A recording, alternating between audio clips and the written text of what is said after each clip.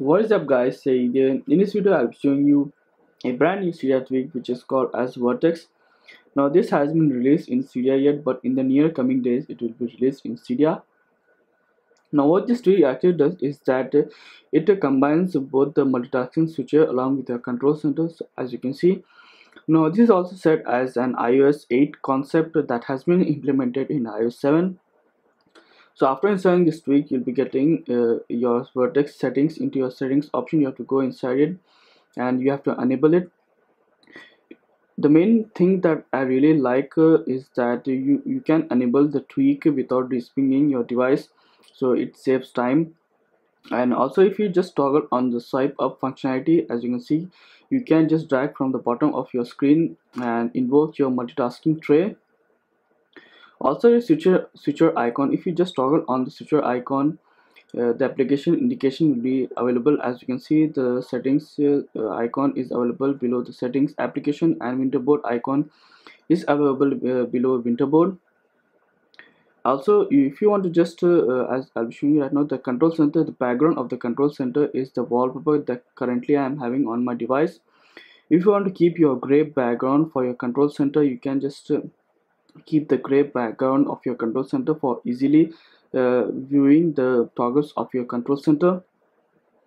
And also this rounded card corners, if you just toggle it on, as I'll be showing you right now, towards the corners of your application, it will be rounded, so it doesn't do anything, just it makes your application round. When you go into your toggle section, you can enable or disable the toggle as per your need, as what you want, without dispinging your device. And also the paging for the toggle section, you can keep as horizontal or vertical.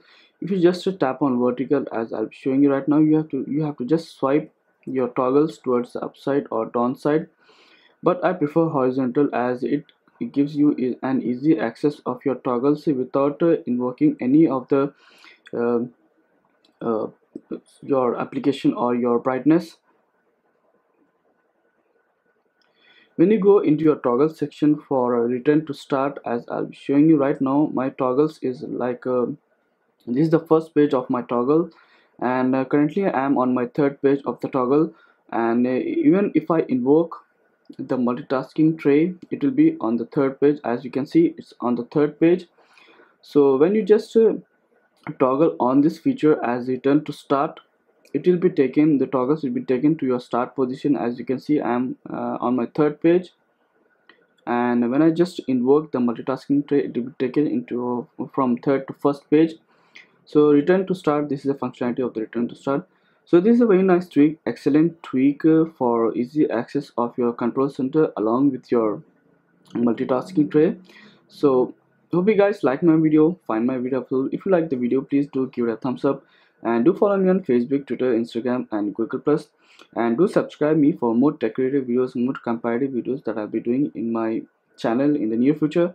Till then, I'll be seeing you in my next video.